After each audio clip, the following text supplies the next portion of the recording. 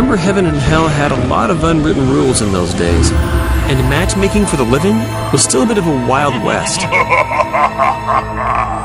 But I guess that's where death comes into the story.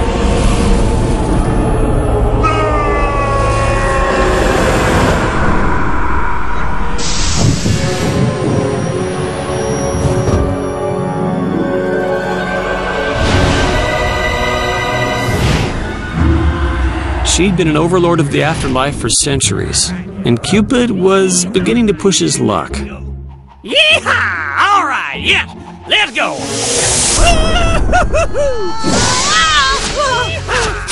That was me.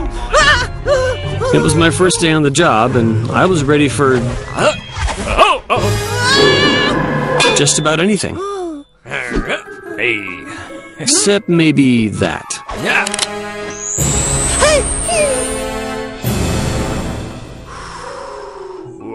Now, at heart, Cupid was a lover, not a fighter, but I could tell he was playing with fate that day.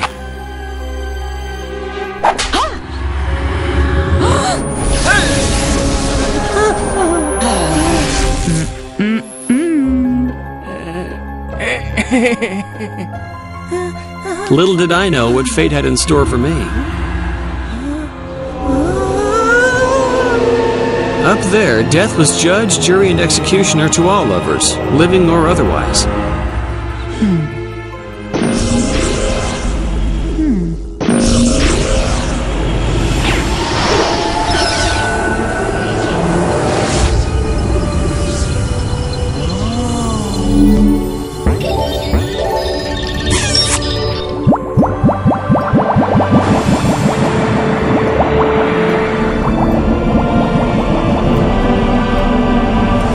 Cupid was populating the human gene pool, while I was tasked with all things disappointing.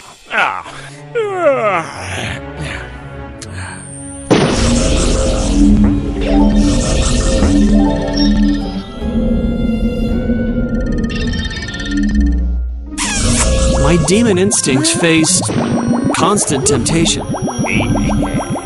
But I wanted so much more than that. She hid it well, but Death was facing her own demons that day. I needed to figure out how to impress her.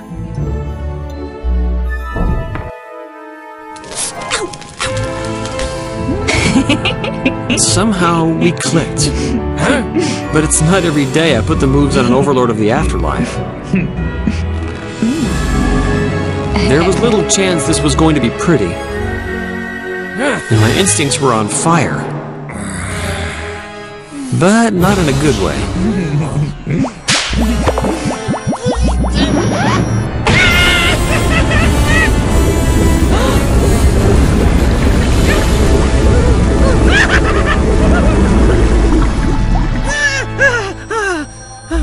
That wasn't my best move.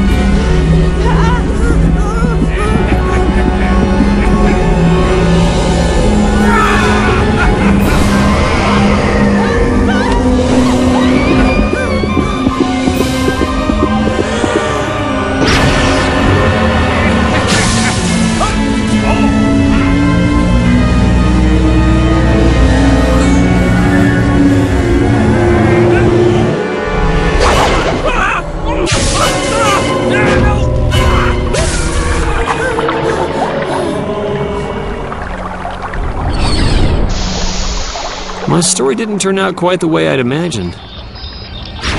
I found the love of my afterlife. Now, how does a devil go about becoming a Cupid? Oh.